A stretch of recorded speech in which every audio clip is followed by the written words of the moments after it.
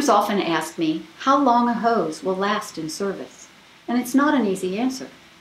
I wish it were, but there are so many variables.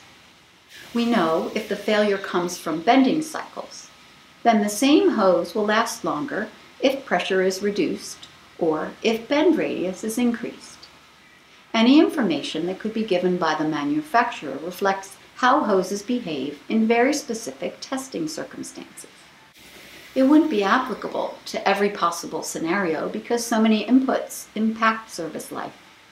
I mentioned pressure and bend radius. Whether a hose is installed properly is another. There are many more. Some companies have determined the average service life for their hoses in specific applications through careful observation and record keeping. But it is unrealistic to expect an answer without such attention to data collection and monitoring. There is a belief held by some that retesting hoses is an acceptable substitute. It's not uncommon for refineries and chemical plants to ask their suppliers to retest hoses in an attempt to determine whether the hoses are still good. Such a process gives users a false sense of certainty, allowing them to mistake a hose that has been successfully retested as one that will last for another often unspecified stint in service.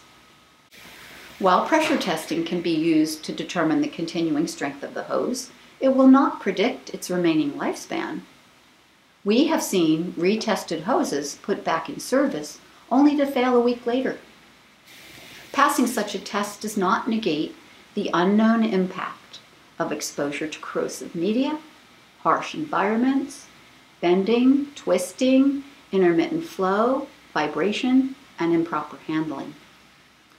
With this in mind, a retesting agency should not be responsible for how much longer a hose will last in service.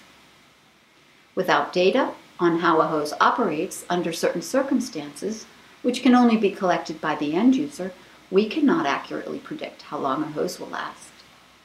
The challenge then becomes when to take a hose out of service to avoid premature failures. And there's no exact science to that either. We recommend regular inspections using a checklist to help maintenance personnel identify potential problems. If any of these indicators, such as loose, bulged, or frayed braid, or traces of media on or around the assembly are observed, replacements should be considered. Our full field inspection checklist can be found on Penflex.com.